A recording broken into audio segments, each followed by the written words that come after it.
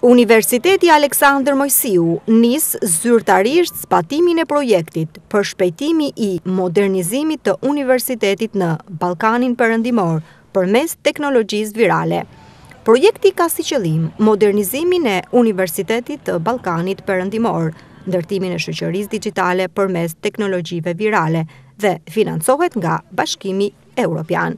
Konsorciumi përbëhet nga 11 institucione akademike nga Europa dhe Ballkani Perëndimor nën lidershipin e Universitetit të Durrësit. Pas pushimeve të dimrit, Universiteti Aleksandër Mojsiu e çeli vitin pikërisht me takimin e parë të këtij projekti. 11 institucione akademike nga Europa dhe Ballkani Perëndimor kanë bashkuar forcat për të ndërmarrë këtë projekt 3 vjeçar me qëllimin përfundimtar modernizimin e universiteteve dhe rindërtimin e shoqërisë digjitale përmes teknologjive virale. Argument viral dhe reality janë një model shumë i mirë për të ndjekur nga institucionet e arsimit të lartë, pasi ndër të tjera ndihmojnë për të krijuar përvoja më të pasura dhe më të rregjëse tek nxënësit dhe studentët, si dhe lehtësojnë ekspozimin e gjetjeve të kërkimit shkencor.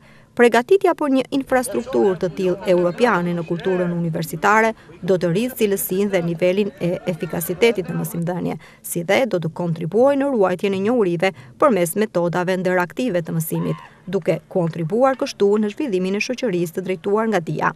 Projekti do të shërbejë për komunitetet akademike, por në të njëjtën kohë ai do të ketë dhe impakt në biznes dhe industri, pasi ofron mjete për qasjen inovative në shumë fusha prioritare për shoqëritë e Ballkanit Perëndimor.